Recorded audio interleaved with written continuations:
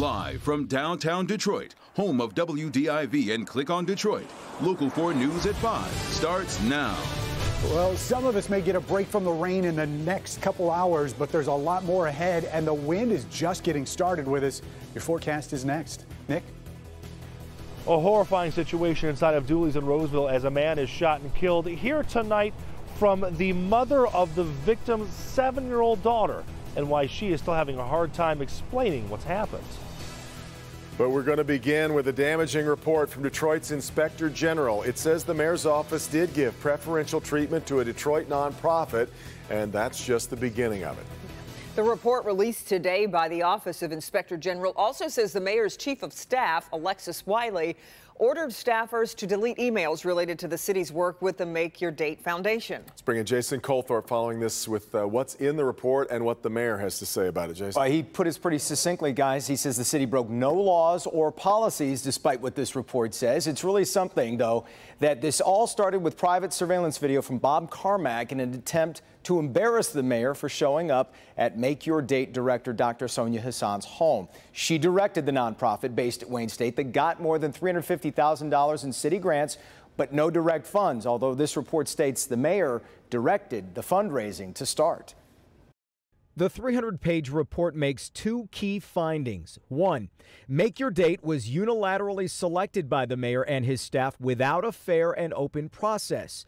Two, the mayor's chief of staff, Alexis Wiley, ordered certain Office of Development and Grants employees to delete emails pertaining to Make Your Date.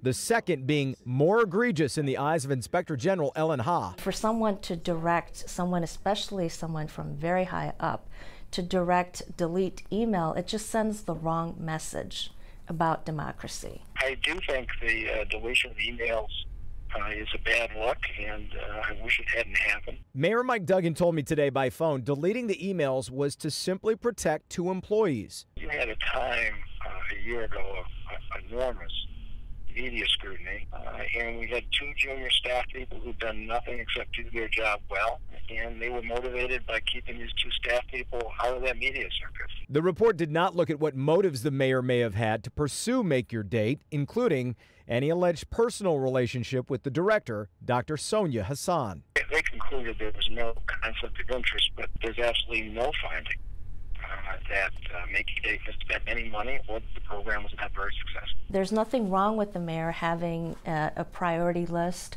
or launching his initiatives, but it would be a better government if he would do that in a very transparent and open manner. Yeah, I also spoke with the mayor's chief of staff, Alexis Wiley, today. She told me she's built her career on integrity and said, quote, when interviewed by the Office of the Inspector General, I was truthful and I stand by my statements. Needless to say, I strongly disagree with the OIG findings. And if you'd like to read this full report, you can do so at clickondetroit.com. Now, did the mayor say he's going to make any changes because of this report? He did say they're going to look at the policies regarding the emails and deleting things, but this doesn't really have any teeth, this report. And what he can do, though, is obviously make sure something like this doesn't happen again. Be transparent. Yeah. Okay. Jason. Let's get a quick check of the weather because it looks like a wall of rain is about to move through on 4 Live radar, and it's far from over. We want to get over to Ben right now. He's tracking a potential storm threat too, Ben. Yeah, guys, we could be seeing some thunder tonight, but regardless, we're going to be seeing some strong winds, and it's mostly going to be wind-driven rain that we're going to be watching as we get later and later into the evening. So this is just the first batch of showers that's going to pull out of here. This is the back edge of it, so some of us getting a little bit of a break in the short term. There's more of it getting going out here to the west, but again, the winds are going to pick up, especially with this later push that we're going to see closer to about 9, 10 o'clock tonight. And that's just one of the 3 stories we're tracking. Of course, the rain is going to be heaviest this evening. We'll look at the timing on that. Gusts could be up to 40 miles per hour. That's area wide, but we have special attention that we're going to be paying to the lakeshore. We'll talk about that coming up. And today we hit the 60s, and it may be the last time we see that in October. More on the cold air that's going to hang around for a while in just a few minutes. Guys? Okay, Ben, now to the newest information we're learning about the man who was killed at Dooley's Bar in Roseville. Yeah, this all happened very early yesterday morning after a fight in a bathroom. The victim is 37-year-old Johnny Ozarski, and as Nick Monticelli reports, his family has much more to grieve than just his death. Good evening. I've talked to the victim's family several times today. As you can imagine, they are emotionally distraught over the shooting that happened here at Dooley's in Roseville, but even more so because the victim in this case, Johnny Ozarski, leaves behind a 7-year-old daughter. New information today about Johnny Ozarski, the man who was shot and killed in a bathroom at Dooley's near 14 Mile and Gratiot in Roseville.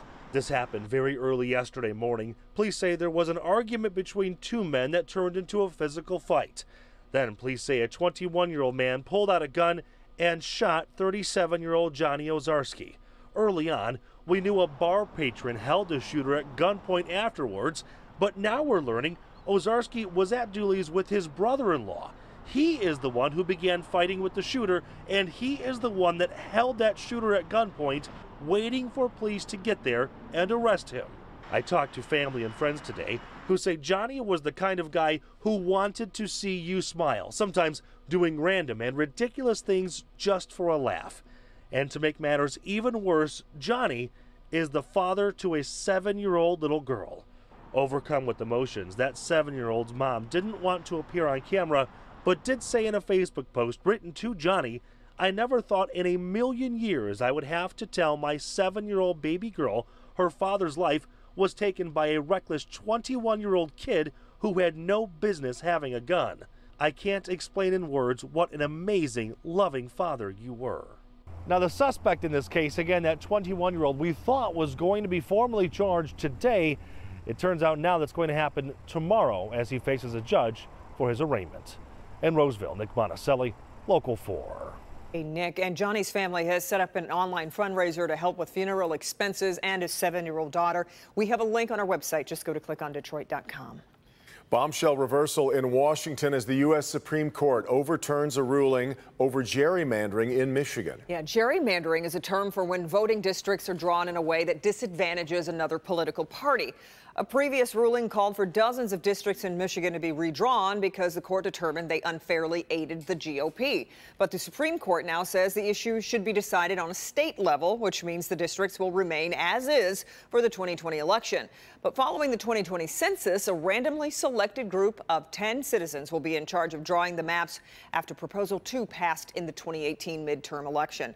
Ahead at 6, what this means for both parties heading into the 2020 election cycle and what comes next for the group challenging that ruling.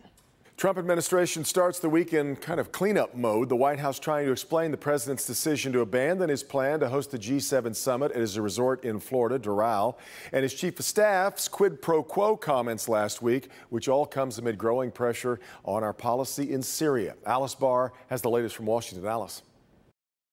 Good evening. The White House is making a series of rare retreats under pressure on 3 fronts.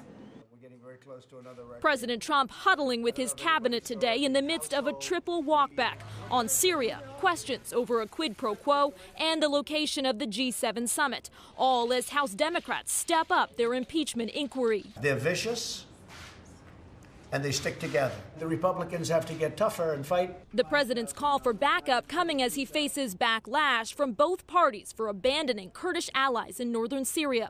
They helped the U.S. fight ISIS and now are begging American troops not to leave them to a violent Turkish assault. We never gave the Kurds a commitment that we'd stay for the next 400 years and protect them. But the president is now bowing to pressure, saying he'll leave a small number of U.S. forces in the region, primarily to protect oil fields. One of the president's staunchest allies has become his sharpest critic on Syria. And Senator Lindsey Graham is now not ruling out the possibility of impeachment. Show me something that is a crime. If you could show me that, Trump actually was engaging in a quid pro quo outside the phone call, that would be very disturbing.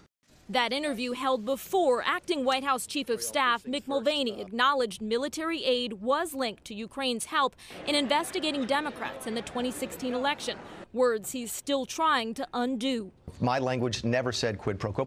President Trump also on the defense after changing his mind about hosting the G7 summit at his own resort in Miami. I was willing to do it for free, but people didn't like that. They thought I may get some promotional value. I need promotional value so badly. He blamed the media and Democrats, but many Republicans were critical too of what appeared to be a high-profile chance to profit off the presidency. Tomorrow is set to be a big day in the impeachment inquiry, with House investigators hearing from the U.S. ambassador who raised alarm about a Ukrainian quid pro quo in text messages with other U.S. diplomats. From the White House, Alice Barr, Local 4. All right, Alice, while Democrats had hoped for a quick probe, by the way, it is proving to be difficult as each witness has provided more leads, apparently, for investigators to chase down. Nothing quick about it so far.